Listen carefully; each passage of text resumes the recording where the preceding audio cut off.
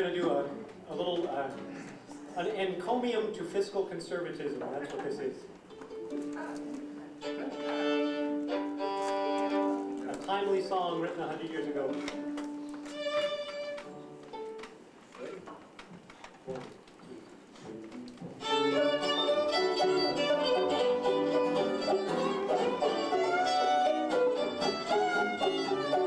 A man named William Morgan took his gal to see a play, and on their journey homeward they stopped into a cafe. As soon as they were seated, Liza grabbed the bill of fare.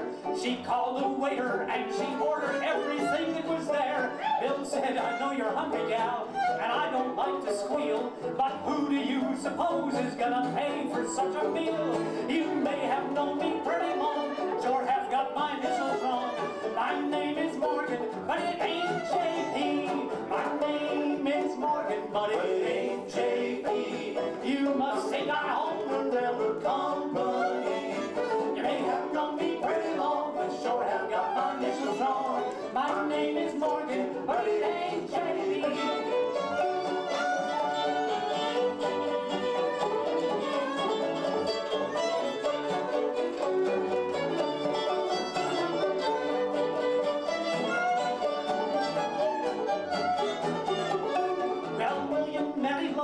Thinking he could change her ways, but what she did to Billy first, I am ashamed to say.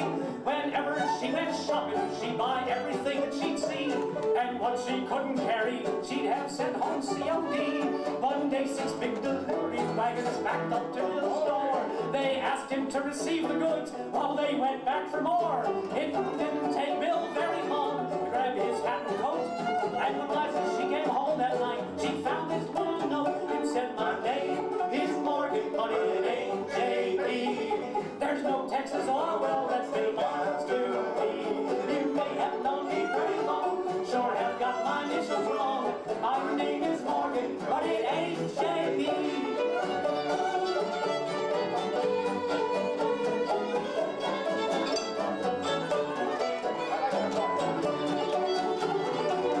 I practiced that.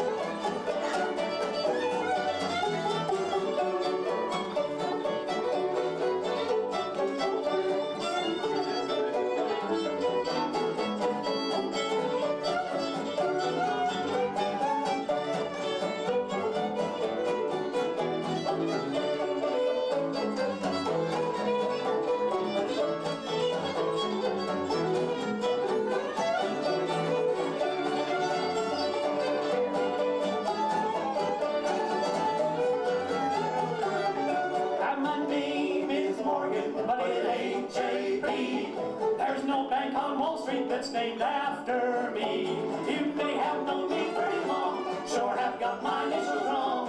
My